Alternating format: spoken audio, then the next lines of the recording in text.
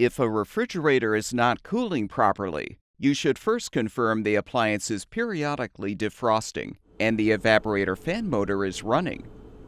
The next step is to confirm the compressor is receiving the proper voltage to operate.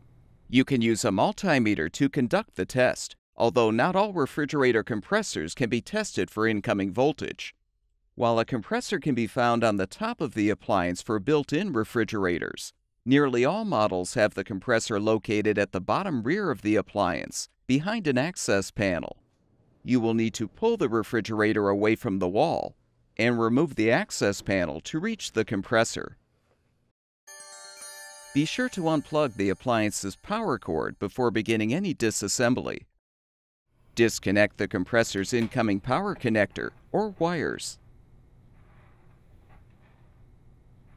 After inspecting the refrigerator's tech sheet or the compressor itself for a voltage designation, set the multimeter to volts AC or volts DC as required. Plug the appliance's power cord back in. Since the refrigerator now has power, avoid touching any components with your hands. Contact the black meter lead to one of the power input connector pins or wires, and the red lead to the other pin or wire. The meter display should indicate that voltage is present, although you may need to wait for the control board to send power to the compressor circuit to see a reading. Be aware that some compressors use variable voltage, so the reading may change during the testing.